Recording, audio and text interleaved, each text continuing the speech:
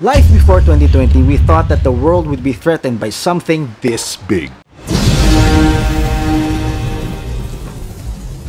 Instead, we got something this tiny that caused a global pandemic this big.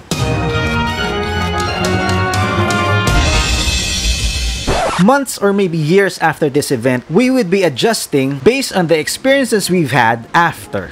Hi, I'm Karlo, and I'm an architect, and for more than 10 years in this profession, I have never dealt with a scenario much like a pandemic. Life after the pandemic will never be the same again. I will be featuring here some measures we design professionals can take to help reduce the risk of spreading viruses inside our homes. In this video, I will be talking about how architecture, interior design, and engineering can reduce the risk of COVID-19 and any other diseases. You see, in this field, we are prepared to design for calamity-resilient structures like typhoons, earthquakes, floods, just to name a few. But not a lot of us are prepared to handle an event like this, a pandemic. So while on quarantine, having a lot of time in my hands, I decided to develop my Post-Pandemic Architectural Adjustments to Residential Project Design Proposal, or the PPAA-RPDP. Disclaimer, the design concepts I will feature here are my proposals as an architecture professional. And from what I have observed during the pandemic, I believe that human civilization is at a turning point where life after the outbreak will never be the same as before. And that includes our homes, our workspaces, and basically the environment and the society we have been accustomed to. We as humans would have to adjust in order for us to comply with our basic human instinct, and that is to survive. So I have created a design that can be applied in a basic family dwelling in the post-pandemic era. The concepts and elements I will feature here can help to prevent the spread of any acquired virus like COVID-19. And some of it may have already been applied in your homes. So basically, I did the design for an average size lot in Metro Manila, which is around 4 meters wide and 15 meters deep. It is a single attached unit with firewalls on both sides for fire protection. The houses in the NCR are usually side by side of each other, with a setback of 5 meters from the sidewalk, or the banqueta in local terms. This property is assigned with a single car parking slot located inside the property, which is where private parking slots should be, and not on the public streets, which is public property, by the way. The designs I will feature focuses more on the elements that I think we need to add, if not yet added, to our homes, in order for it to be sorta like pandemic-proof. Right off the gate, I placed a reversed window awning that can be turned into a ledge for food deliveries and possible relief goods drop-off. This way, you eliminate the need for you to step out and remain inside the premises of your property. Now, as you walk inside the property, I placed a small wash basin with a working faucet so that you may be able to wash your hands or clean up before entering your house. Upon entering the main door, there's a foyer with a depressed flooring where you can remove your shoes before stepping onto the main floor of the house. This is a common practice in most Asian cultures like South Korea. In Japan, this is called genkan, an area to remove your shoes and change into your house slippers. Also in this area, you can find a wall-mounted coat rack for your outdoor clothes to be hanged. This is a good feature to add to your house in order to prevent the dirt and dust from the outside coming in. Now going inside your house, the first area you would encounter is the kitchen.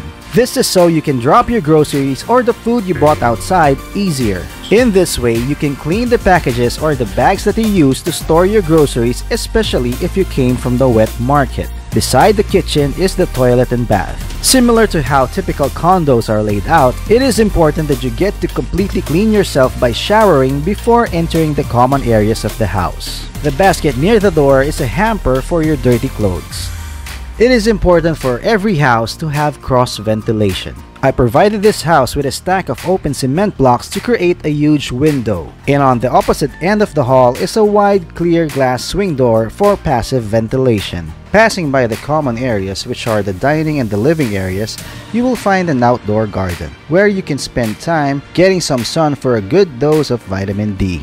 If you are not used to being in a confined space during quarantine and for the long hours of working from home, this garden can be a good place to chill out and get some fresh air. I purposely placed it at the back end of the property so that it can filter out the polluted air from the streets. Also, it is more quiet here. Speaking of working from home, another feature you can set up inside your house is your workstation or your home office. To help companies operate, some employees were fortunate enough to work from the comfort of their homes. A good home office should be enclosed with decent enough sound insulation, so a separate room should be ideal.